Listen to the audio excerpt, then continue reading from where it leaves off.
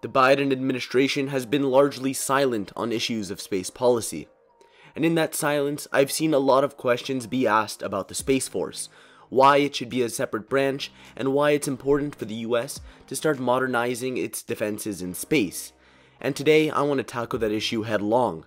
In today's video, I'm going to tell you why the US needs to present defensive posture and offensive capabilities in space, and how US assets in space could come under threat. The first misconception I see people making about space is that it's not militarized. Space has been militarized ever since the US launched the first anti-satellite weapon only 2 years after Sputnik. So space is an inherently militarized domain, from military communications, Earth observation, and remote control. So, instead we should be worried about the weaponization of space, which is an important distinction to make, because even now the space domain is largely a remote one. Space isn't used for its own inherent purposes, but rather used to benefit activities here on the ground, both in a military and commercial sense. I like to kind of use how air travel developed in the early 1900s as a good metaphor for this. I mean, you saw planes being used sparingly in conflict and in commercial uses, but it wasn't until they got cheap enough and fast enough to mass produce that you saw them actually revolutionize warfare like they did in World War II. And before I continue, I just want to say that a lot of the information I'm going to talk about in today's video is provided by the Center for Strategic and International Studies in a paper called, somewhat cornily, Defense Against the Dark Arts in Space, Protecting Space Systems from Counter-Space Weapons, by Todd Harrison, Caitlin Johnson, and McKenna Young. But with that out of the way, I want to say why the US is at a strategic disadvantage when it comes to the weaponization of space. This is because the US has been largely benefiting from this revolution in space. It still controls the majority of satellites, and the US commercial space industry has been leaps and bounds ahead of any other nation, especially China. So instead of trying to challenge American authority in space head-on, a lot of these actors have been resorting to asymmetrical means of undermining American dominance in space. This is done mostly through counter-space weapons. The most notable examples are obviously anti-satellite weapons. These often come in the range of air-launched or ground-launched missiles. These weapons can be characterized by their suborbital trajectory and their use of a conventional or nuclear warhead. Now, their counterparts, non-kinetic weapons, like uplink jammers, laser dazzlers, and cyberattacks, can be used by Earth-bound actors to disrupt and interfere with satellite communications with their ground stations. The big plus side to these types of weapons is that they won't produce orbital debris, which for nations like the US with large constellations already in orbit is a definite plus. The usage of these weapons is also less likely to be perceived as an attack, as they can be used without any real damage to the infrastructure operating, which also is a dangerous proposition, because you could see these attacks becoming more frequent. And while they may be perceived as less escalatory options, they are still an escalation, and normalizing it could be dangerous. Next is the category of space-to-space weapons. This is a less used category of weapon just because of the ease of use of having a ground-launched anti-satellite missile versus putting one in orbit. Now these have been tested by the Soviet Union and by Russia, who is believed to have tested an on-orbit kill vehicle sometime in the past 2 years. On-orbit kill vehicles work by orbiting a satellite near enough to an object that a detonation by the satellite could render it inoperable. Because of the fragility of in-space hardware, it's very likely that very small warheads could be used on these kill vehicles, which means they would be increasingly hard to spot by ground-based surveillance. This could give nations the capability of a perfect first strike in space. These weapons could allow malicious actors to disable satellites while making it look like an accident since the initial warhead wasn't detected. A much harder thing to do with Earth-launched missiles. On-orbit attacks could also come in the form of on-orbit jamming. This could be done both intentionally and made to look like an accident, where a communication satellite could drift into the path of another more important military satellite and jam its signals through interference. This could be made to look like an accident and give actors plausible deniability, a very important thing when it comes to international relations. Now comes what could be the most interesting but ludicrous ways to weaponize space. Kinetic space-to-ground warheads. These could come in the form of kinetic tungsten rods or nuclear bombs dropped from space. Any way you call it, Star Wars, strategic defense initiatives, or downright crazy, it is something that's been considered by the US military and I'm sure others, but again, why do that when you could just have ballistic missiles?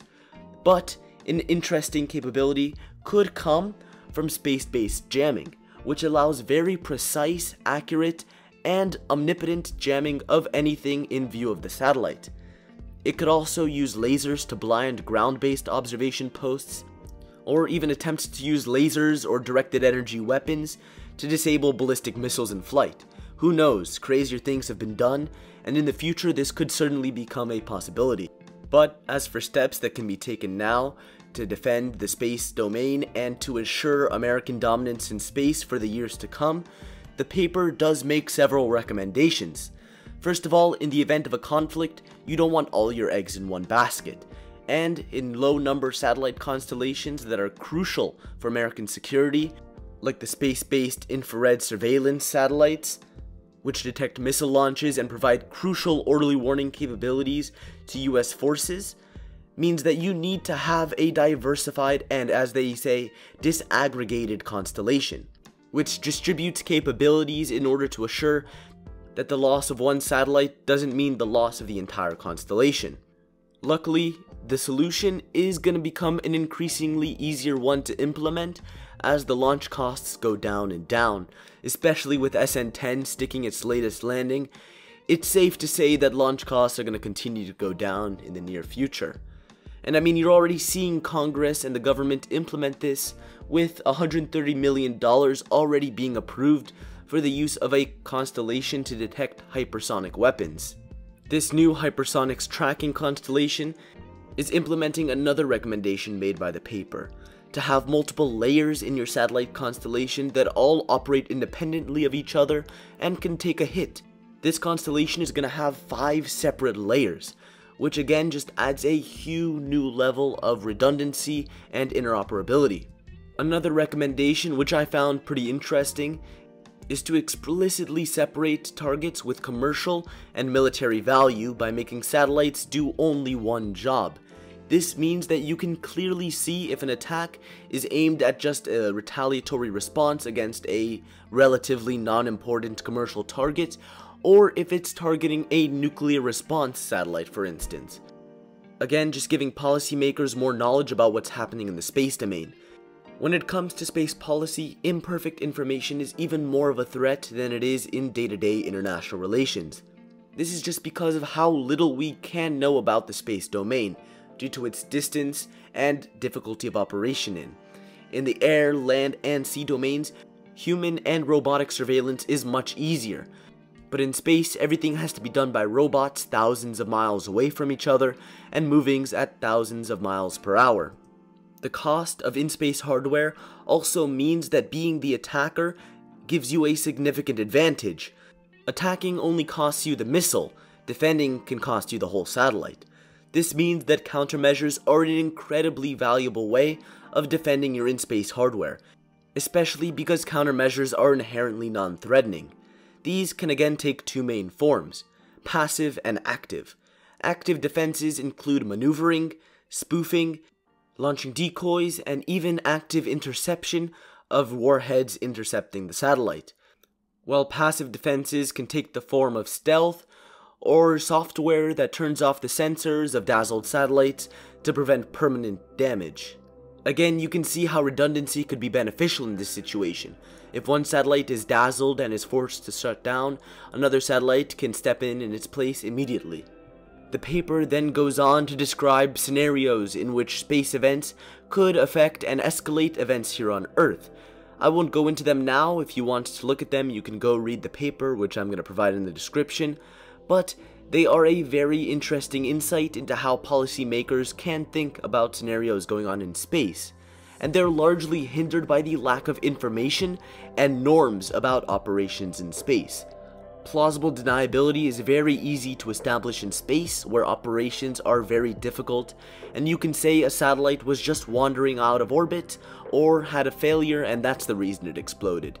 The creation of a rulebook for actors in space would also be a very helpful addition to the policymakers' handset, because unlike operations here on Earth, where say trespassing could easily be met with deadly force, it's much harder to set hard boundaries in space, where conjunctions happen daily, and it's often impossible to divert satellites in time without severely impacting their time on orbit, which again is another dissatisfactory outcome.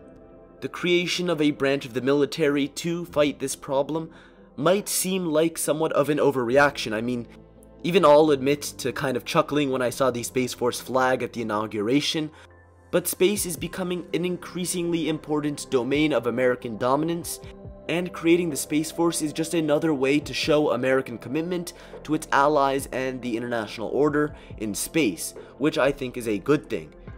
While we won't be seeing Space Marines anytime soon, I do think the Space Force should be here to stay. I'm Cospless Content, signing off.